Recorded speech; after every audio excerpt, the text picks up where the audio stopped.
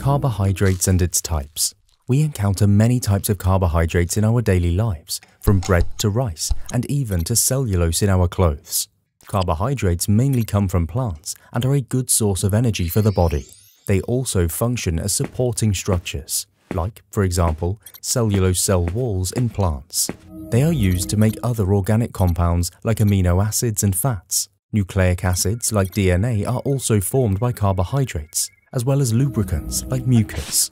Another fascinating function of carbohydrates is that they are also used to produce the nectar in some flowers. Carbohydrates are organic compounds made up of carbon, hydrogen, and oxygen. The hydrogen and oxygen atoms are present in the same ratio, that is, 2:1. There are three main types of carbohydrates: monosaccharides, disaccharides, and polysaccharides. Monosaccharides have a simple chemical composition and therefore known as simple sugars. Examples of them are glucose, fructose, and galactose. The sugar glucose is one of the simplest forms of sugars and has the chemical formula C6H12O6. The generalized formula for carbohydrates is CnH2mOm. In the case of glucose, N and M is equal to 6. Disaccharides are also known as complex sugars as they have complex chemical compositions. Maltose, lactose, and sucrose are their examples. Disaccharide structure molecules are made up of two molecules of simple sugars condensed together. The most common types of disaccharides have 12 carbon atoms, with the general formula C12H22O11. The differences in the disaccharides are again due to the different atomic arrangements within the molecule. Sucrose, or cane sugar, occurs in sugar cane stems, sweet fruits, and certain storage roots, for example, carrots. It consists of a glucose and a fructose molecule combined together. Lactose, also known as milk sugar, is commonly found in milk, as the name suggests. It is found in milk of all mammals, including humans, and even in some similar fluids, such as pigeon's milk. It is formed from glucose and galactose combined together. Maltose, known as malt sugar, is present in malted cereals and sprouting grains. It is formed from the partial digestion of starch and is a combination of two glucose molecules. As mentioned before, the formulation of one molecule of disaccharide requires two molecules of simple sugars. Each reaction is known as condensation reaction. Condensation is a chemical reaction whereby two simple molecules are joined together to form a larger molecule with the removal of one molecule of water. On the other hand, when a disaccharide is treated with a suitable enzyme, it breaks down to form monosaccharides. In this reaction, water is added, and thus the reaction is called hydrolysis or hydrolytic reaction. Polysaccharides are the most chemically complex carbohydrate, and its examples include starch and cellulose. There are other substances which are slightly modified carbohydrates, such as the chitin of the arthropod skeleton.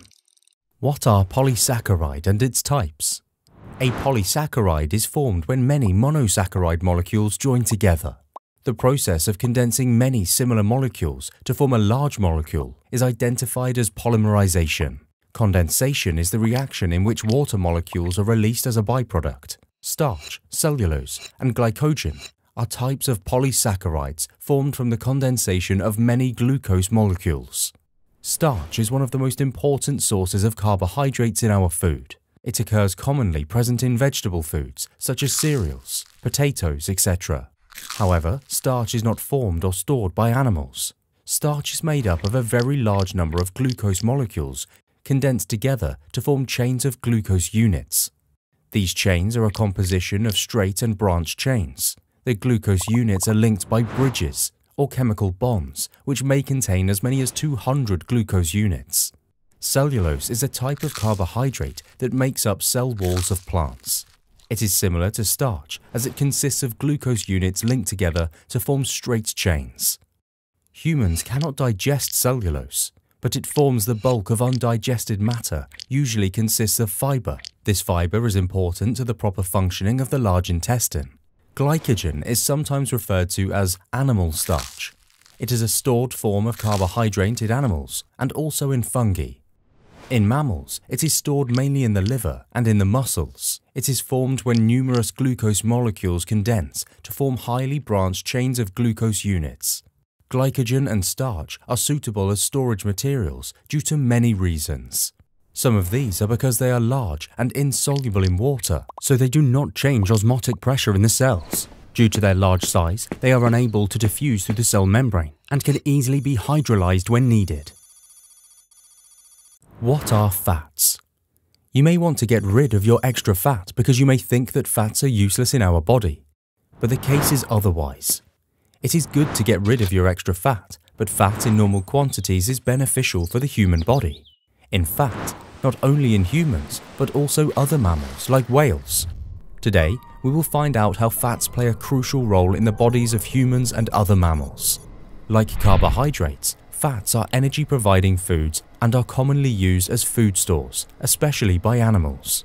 Fats are composed of carbon, hydrogen, and oxygen. But unlike carbohydrates, fats contain much less oxygen in proportion to hydrogen. Fats can be split into simpler compounds by hydrolysis.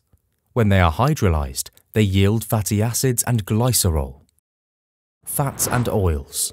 We call coconut oil an oil, but when we place it in a refrigerator, it soon hardens into a mass of fat. Thus, the difference between fats and oils lies in their state. Fats are solid and oils are liquid at 20 degrees C or room temperature. Here, we shall use the term fat to refer to both solid and liquid animal and vegetable fats. Fats have many functions in the body. To start with, it is an efficient source of storage of energy. It acts as an insulating material present beneath the skin to prevent heat loss. In mammals that live in water, there is a greater tendency to lose heat. Therefore, animals such as whales have a thick layer of blubber beneath the skin, which helps to hold body heat. Sex hormones and other related hormones are made of fats. One of the main compositions of the partially permeable membrane are also fats, which is why the membranes are also called the lipid bilayer. Fats can be classified into two types, saturated and unsaturated fats.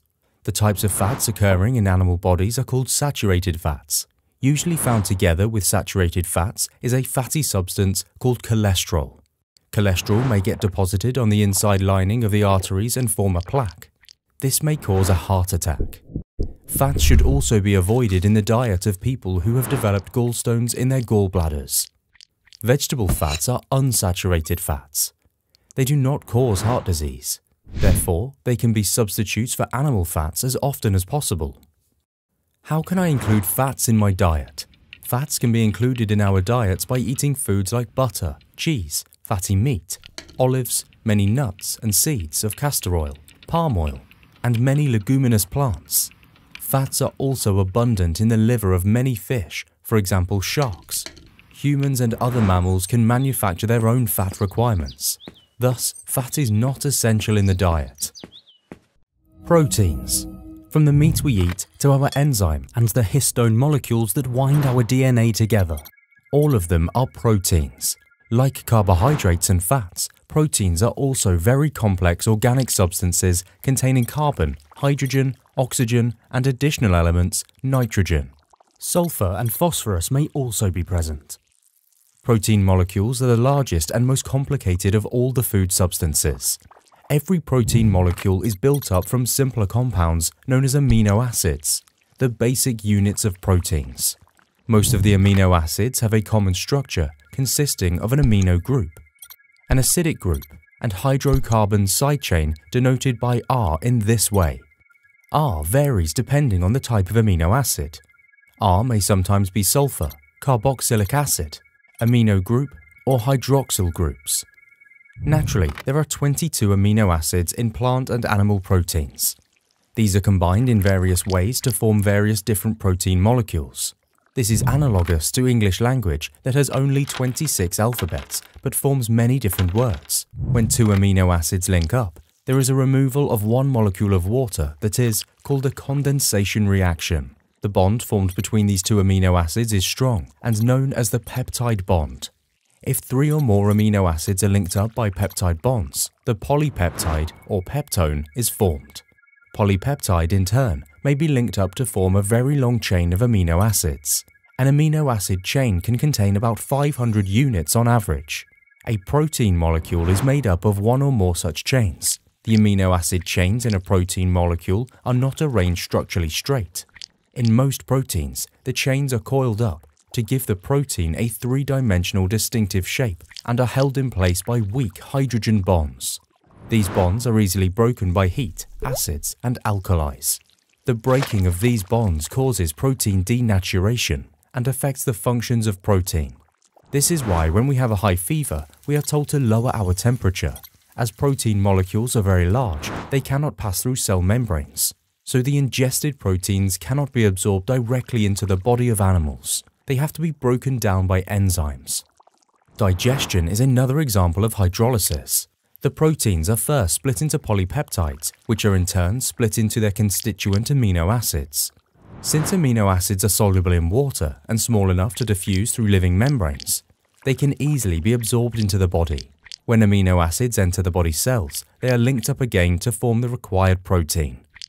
An average kid needs approximately 18 grams of protein a day. The deficiency of proteins in the diet of children may lead to a protein deficiency disease called kwashiorkor. Such children usually have swollen abdomens and scaly skin with cracks. Proteins play numerous important functions in our bodies. They act on growth and repair of cells and cell organelles, composition of enzymes and some hormones, formation of antibodies, and of course, they are also a source of energy. Role of dietary fiber in our diets. Dietary fiber refers to the indigestible fibrous materials in our diets. A good example of this is cellulose that is present in fruits and vegetables. These fibrous materials are important because it provides bulk to the intestinal contents and helps peristalsis. Peristalsis is the contraction and relaxation of muscle on the walls of the digestive tract. Such movements enable food to be mixed with the digestive juices and at the same time move along the digestive canal.